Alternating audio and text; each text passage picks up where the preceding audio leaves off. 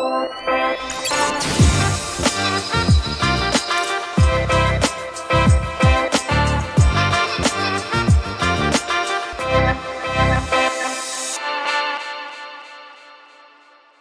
started to read 10 or 15 years ago a lot from Clay Christensen at the Harvard Business School and his whole theories around innovation. And are we just overthinking the problem? I guess is my question to you. Is it really are we better off being a piece of carbon paper or a mimeograph machine or a photocopy machine and just say, let's see what's working elsewhere and let's just figure out how to make it work here? Copy and apply what works is always the best formula for making things better at the lowest risk, because you've got the proof that it's worked elsewhere. And so the only, quote, only thing that is left is to appropriately understand how and why it's worked elsewhere, make the appropriate minimal changes that are required to make it work in your area, and then find the right partner in place to make it work, where you've actually got people who in organizations that want you to succeed. And that is very important. Sometimes it requires working within something that exists, like the Medicare Advantage stuff. And in other cases, it requires being more out there. So we've got a company that we've already exited from, that we were involved in from the beginning, called Aspire Health. They've been acquired by Anthem, but we were very early at the beginning. And we've since cooperated with Brad Smith, the head of that, on other healthcare things that are working out really well. But to go to Aspire, there's a huge fraction of healthcare dollars are spent at end of life. So the question is, what can you do about that? The important thing isn't the dollars. The important thing is making end of life be, first of all, further out, and second of all, as untortuous to the person whose life is coming to an end as possible. And the usual pattern is a nightmare for the person who's getting old. They bounce to emergency rooms, they go back, there's all sorts of problems. Most people who are getting older, who may have multiple problems, really want to, they'd like, if possible, to live out the rest of their lives at home or in a caring place that isn't too much like, a hospital. And so what Aspire Health did was figure out, and any old person, if you've ever had the experience, which I have, if you've got an old person who wants to avoid this issue, and you're like the son or daughter or whatever of that person, figuring out how to get home health care and help with the meals and help with everything is a nightmare. It's really hard to figure out how to do that, where to go, how to get it paid for, et cetera, et cetera. So what Aspire did was say, we're going to set up a service so that for those people who want it, we will introduce them to our service. We'll give them a concierge. We'll involve the old person and their relatives, their significant others. We'll give them this opportunity. If they don't want it, fine, no problem. But if they do want it, we will be their concierge in helping arrange everything for them to suit their needs and adapt to their needs as those needs change over time. And we'll just make it all happen. And Aspire's genius was that they worked with some people at Anthem, the insurer, and they started by talking to Anthem in purely financial terms. They did some modeling.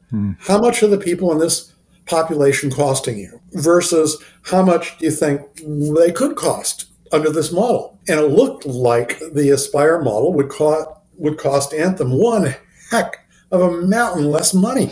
So Anthem said, sure, what the heck? If it does patients, good, that's nice, but it sure is going to do, it's going to save us a lot of money, and we're all for that. And so, leaving out lots of details, they tried it out.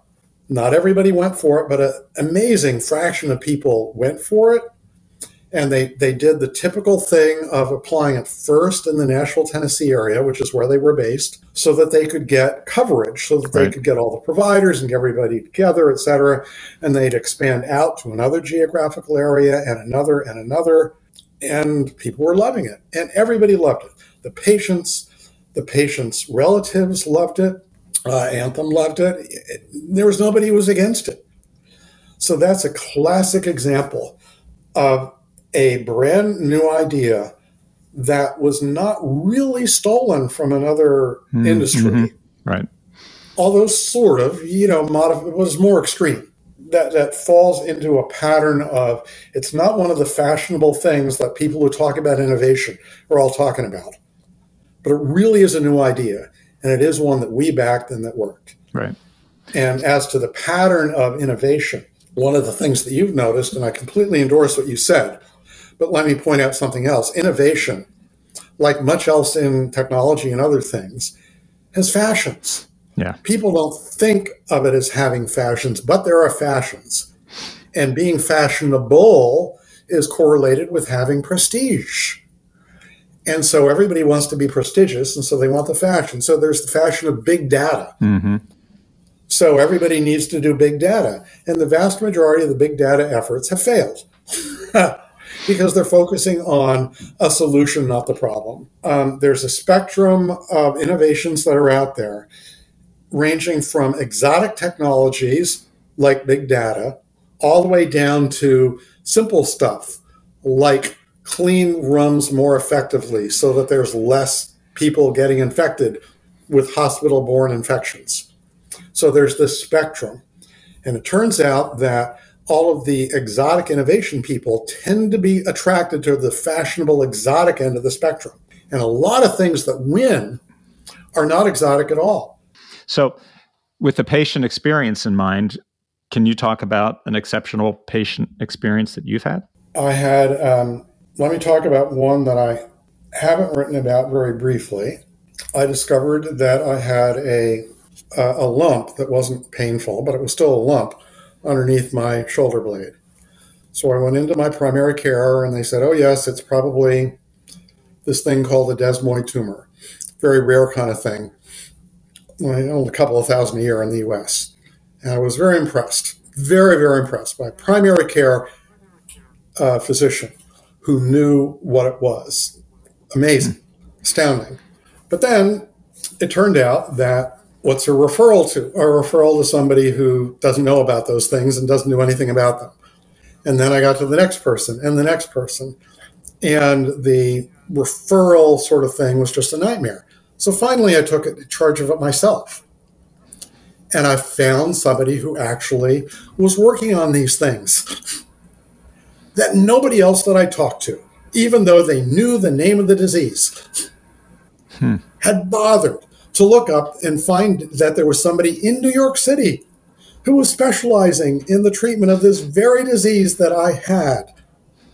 So I called the person up. I got an appointment. Oh, yes, we know what it is. Oh, yes, we've got this experimental drug. It's not experiment. It's a drug that only has a 25% success rate, and it's not normally prescribed for this thing. But after all, what's normal for something that only happens a couple thousand times a year? So he prescribed it to me. I went to the infusion center for a number of weeks, and boom, I was on the lucky end of the 25%.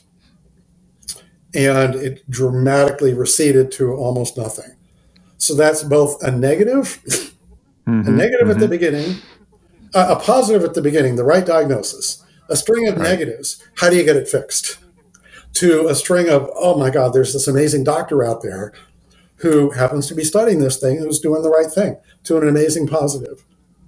And then on the tail end of that, I'm now doing the follow-up to that, where same disease, where it cropped up again. I had to get some radiation treatment to make it go away. I had the radiation treatment. It's supposed to have made it go away, and it didn't, so I get MRIs. So just the whole process, which I've most recently written about, to you would think that my doctor or the insurance company would know that I'm, getting MRIs for this thing on a regular basis. Somebody would alert me. No, the burden's on me. Second, I call up the email, call up the doctor, et cetera, et cetera, et cetera. Eventually, you only get attention. The phone calls didn't work. Finally, with email, oh, yeah, sorry. Well, will you please let me make my own appointment? Yes, yeah, we'll do it. Weeks pass. Finally, I get the notice. An appointment has been made for you on this date. Forget about making your own appointment. Right. Think about anything else. Think about making a reservation at a restaurant. The restaurant deigns to give you a reservation at this time in the future. So then I finally get it. I rearrange my schedule so I can make it. And then just one thing after another, I get a reminder call and a reminder email that doesn't bother to tell me where and when. When have you ever gotten that? I get reminders. I just went out to eat last night. I got a reminder from the reservation system of the restaurant reminding me, oh, you've got this, blah, blah, blah. Nope, not from the healthcare system, not even from the veterinarian. So I finally get it. I finally shut up. So I get there. I get through the MRI. If you've been through an MRI, you know that you're lying, trying not to move, moving back and forth. There's incredibly loud noise that's going at you. So I get most of the way through. It stops. The tech comes in and he says, I've been looking at your past records. Where's your tumor? So I explained it to him. He said, oh, well, we're going to have to stop this. Oh, no. Because we're not doing the image on the right place in your shoulder. Oh, really? Oh, no, the order says, blah, blah, MRI, shoulder. And what you've really got is one way on the inside of it near your thoracic spine. Your spinal cord. Yeah. And we're not covering that. Oh, and this machine can't do that. I said, oh, my God. And thank you so much for checking that. And it all worked out. I got to another tech. And I was so grateful and polite and nice to them for, doing this and saving me from all the trouble it would have been. But think about it. This is the very same MRI that I've had in the past. All the doctor or his assistants had to do was copy the work order. Right. And all the insurance company had to do when doing the pre-auth was say, what's going on here? It's different than the last one we gave the authorization for. No, you're doing the wrong thing. Neither the doctor nor the insurance company bothered to check the records to see if it was doing the right thing. It was only because of an alert tech who was going above and beyond what his job was. Right. And that is like prime example. And then, it doesn't end there, where I finally want to get my pre-auth. I can't get it. I finally want to get my record. And damn it, I am paying for the contents of my medical records. Me or my insurance company, it doesn't matter. Right. You may be holding them on my behalf. So think about going to a tailor, which I wrote about this, and ordering a custom suit. And you pay for it, and they've done the suit, and then you go and you say to the tailor, okay, I'm ready. I want my suit now. And they say, sorry, I can't give it to you. It's over here. It's a beautiful suit. You can try it on, but you can't leave with it. Exactly. Yeah. And, well, why not? Where is it? Oh, it's this other department. How do I get to them? Oh, well, here's their phone number. Try. Try. Can't answer, et cetera, et cetera. Oh, they're closed. Oh, their door is broken. Oh, et cetera, et cetera. So getting your own records from the system is like, it's so maddening. It's like it should be a crime. They should be prosecuted for withholding data that is yours. It's astounding. So there's just that one little experience of getting an MRI that I've had before showed so many things that were wrong, from the getting to the doctor, getting the schedule when I wanted it, getting notification of the schedule, getting the reminder, getting the right order being done by the doctor, having been checked by the insurance company. Neither of them did it right. And then finally getting the data that was my data, either of the order that was placed or of the results of the of the reading by the radiologist, all of that was an inexcusable problem. And it had nothing to do with medical competence, this, Right. that, and the other thing. Right. It had to do all with the administration and the mechanics of the people and the computer systems that are involved. And it's such a tiny little insignificant thing in the overall scheme of things. But every element of that is experienced in a similarly negative way with far worse consequences by literally millions of people in our systems. And why nobody out there is making it priority number one, waking up every day and spending all day solving those problems, is beyond me. People are just not dealing with appropriate sense of urgency about what's going on here. We are doing what we can at CFT to make those incremental changes that we are able to, that are practical, where we won't just go out there and be like your typical innovator. It sounds good, but it doesn't work, and it makes no difference. It doesn't matter if it doesn't make a difference. But there are, in that sense, there are things that are broken. They can all be fixed. And they all should be fixed with a sense of urgency, and the people in charge of the systems should have a sense of urgency about fixing these systems that make things hard and for everybody involved every day. And I'm just pleased and proud.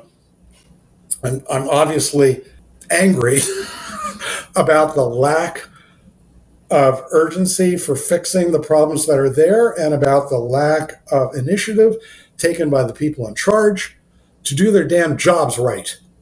But on the other hand, I'm grateful for the wonderful job that individuals scattered throughout the system are doing as best they can within horrible constraints every day to deliver the best results they can to the people that they work with, like those techs in the MRI. And I am grateful to be able to contribute in a small way to the people who are actually bringing about effective and practical incremental changes that really do make a difference in people's lives. And when the people who are experienced with them at any level, providers, patients, workers, etc., and investors, if it doesn't get paid for, it doesn't work. Right. Then I'm just so grateful and pleased that at least some things are going in the right direction. Well, David, I really appreciate your time. I think we're going to leave this episode here. We could continue this for quite some time, and I'm hoping that you'll give us the pleasure of having you back at some point in time so we can discuss some other issues.